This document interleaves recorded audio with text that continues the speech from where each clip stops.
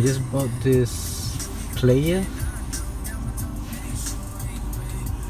Let's try to silence this first. Okay, this is a 10.1 inch Android player.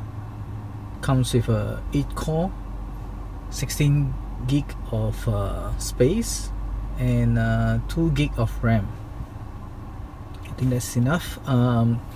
Got it for 1,002 inclusive of installation, 1,002 ringgit. So when it comes, the launcher or the user interface doesn't look like this. I've actually paid another 10 ringgit to buy this launcher from Android store, the Play Store. It's called the Agama car launcher. So it's 9 ringgit 70 cent, like that around. So the main reason is that this user interface is much user intuitive, user friendly and easy to look it around, to look for the apps that I want.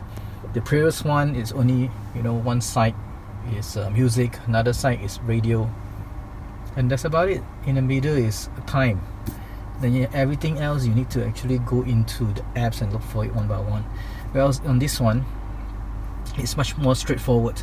As you can see, you can have radios here. So if you have more than one radio, then this is an internet radio, then you can just put it here, and you can add 2 more if you have another 2 more radio apps.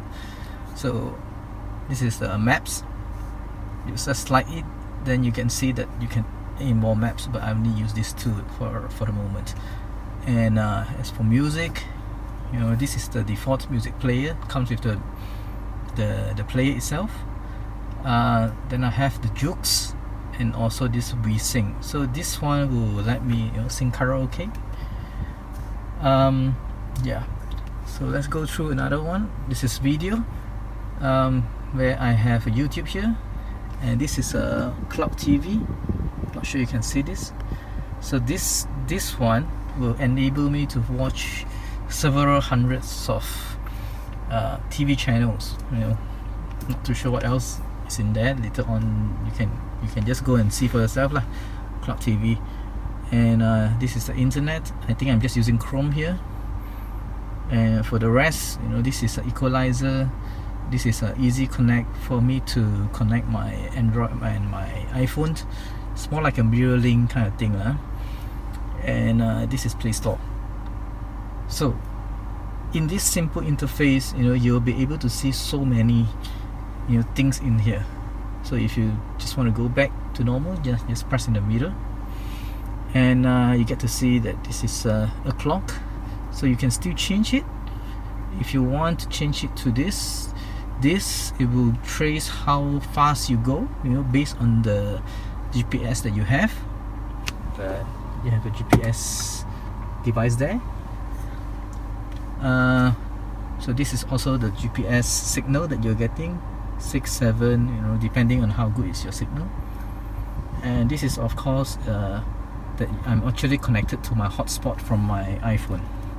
So without this, without the internet connected, you won't be able to use so many of these functions. And this is actually, what you call it, Google Speak. What? Hello, find me food nearby.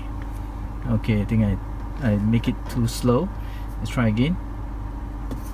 Open Waze. Open Waze. So you can just open your Waze by giving a voice command. It's pretty convenient.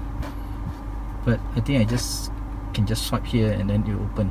Yeah, or I just press here, they will still open. Okay, let's get back to the home screen here. Okay, so let's see, I am still exploring this part. So this will actually give me the clock. This is the GPS thingy, where it show me how fast am I going. This is actually music. I think this is a default music player. Somehow it's not synced to my player, default player for the Agama launcher, but mine is not synced to this. Anyhow, and this is the logo.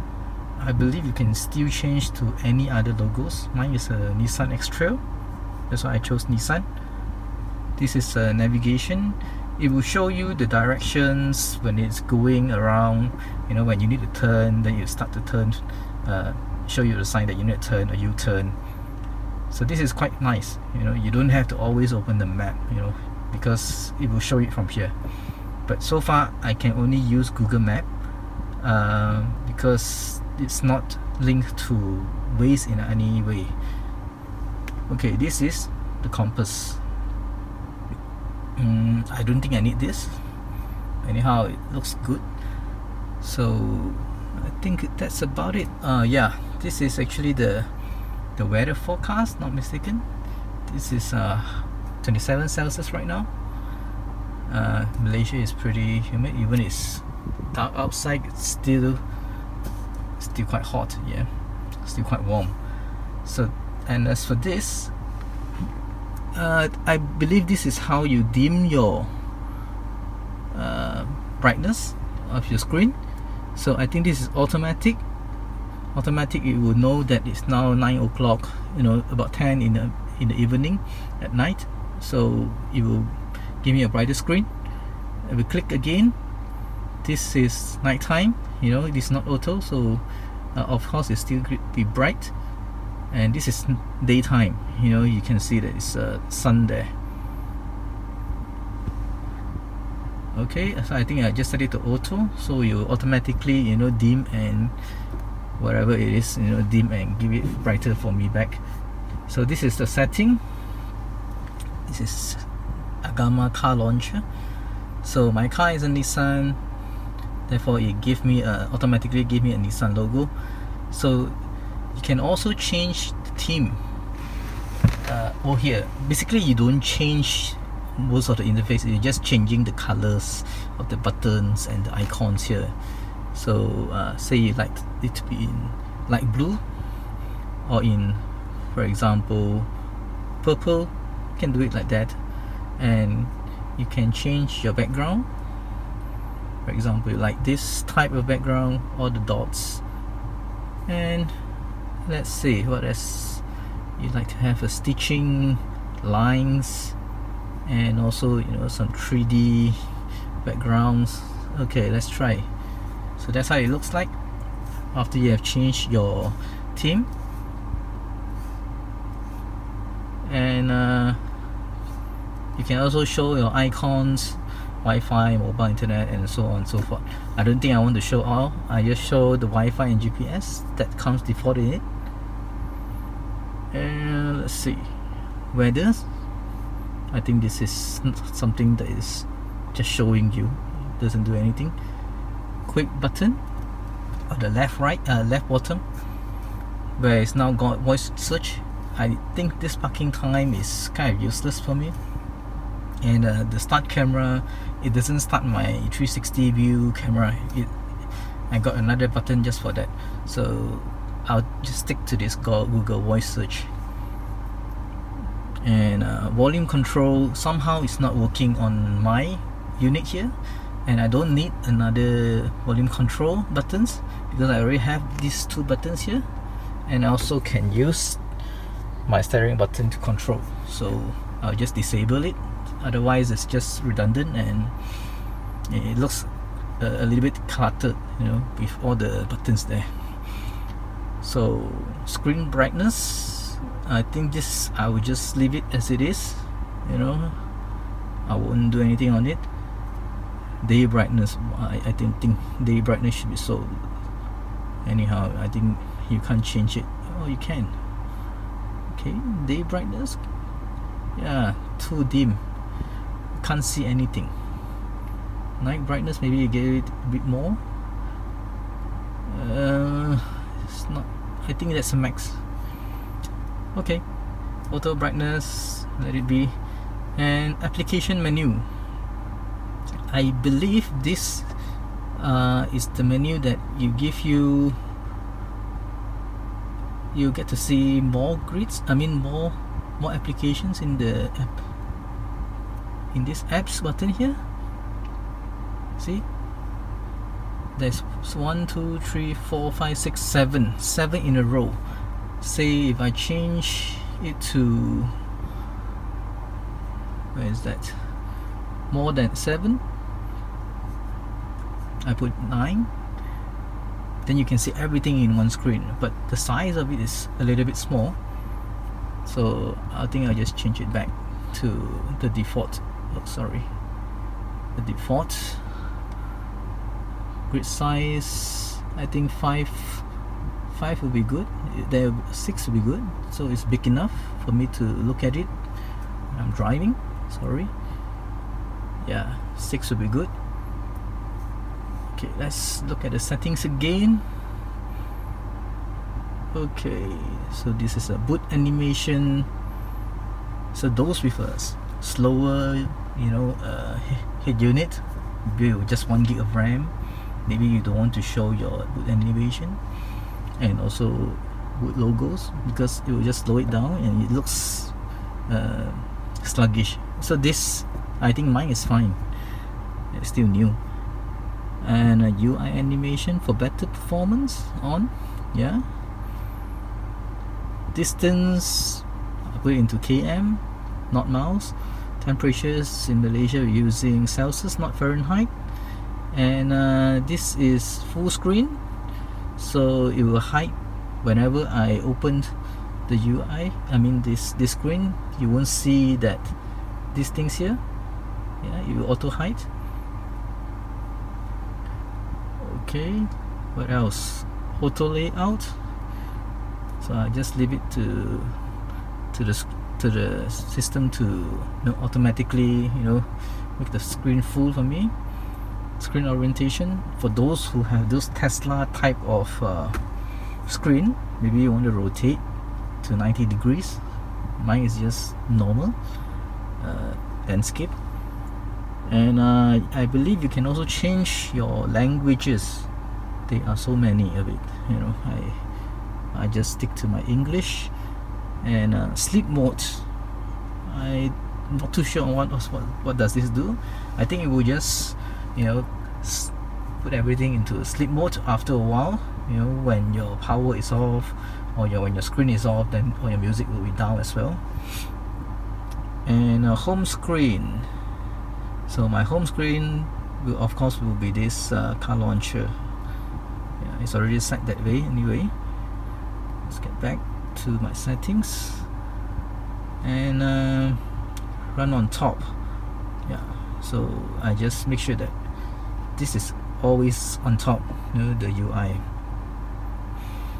I think that's it. The rest is feedbacks, and that's all.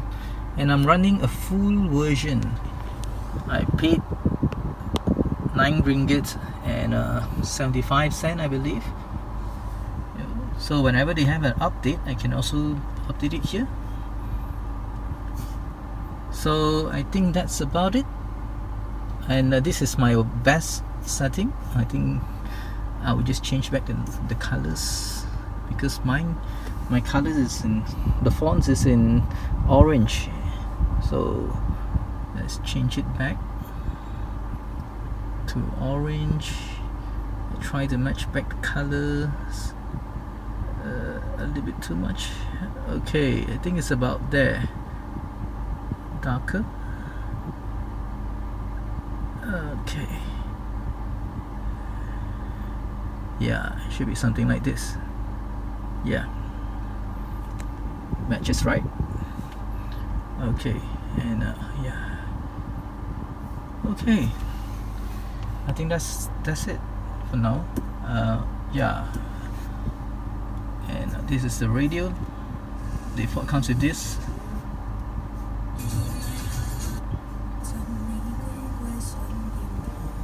I think it's not very clear, so I will use an internet radio. It's called Shock. it's an app from Astro, so usually I'll just listen to these few radio stations. So there you go, that's my FM. Okay, so let's get back to the meter. Okay, and as for maps, you know, you can just open, I think this is nothing to show about, Waze, music, come this app.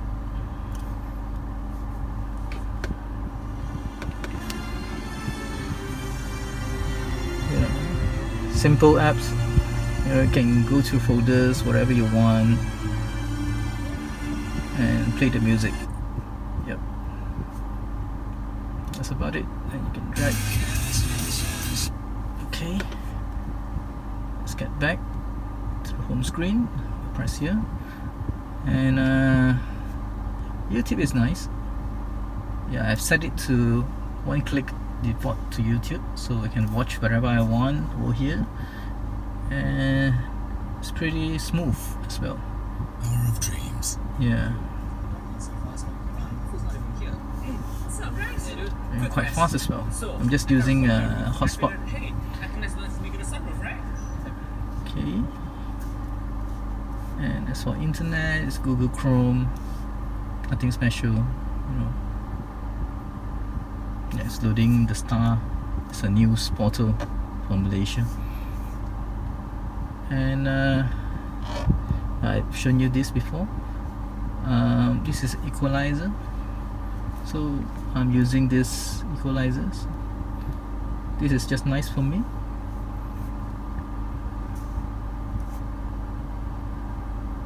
This is the easy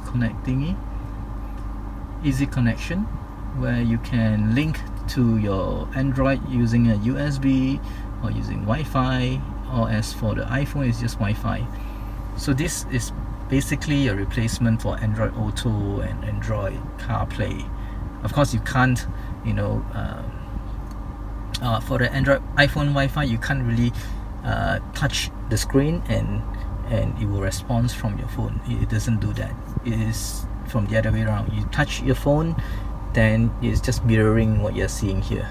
And as for Android USB, I believe you can do that. You can actually click here and your phone will follow. I think this is just Play Store. Alright, I think that will be it. Oh yeah, and it will show you what you are actually watching. I just watched YouTube. It will show you here. If you're really listening to some music, it will show you here as well. So I think this is a very lengthy video. That will be all. Oh, of course, there's some buttons here where I need to show you. This is basically a button to mute the sound. This is a home button. This is a back button. This is the volume. I prefer those button type, but you know, nowadays they come with touch sensitive buttons. Anyhow, it's a good, I feel pretty satisfied with this Agama car launcher. Yeah, pretty nice. I think that's about it. Thank you for watching. Give it a thumbs up and like this video and subscribe if you like this video. Thank you.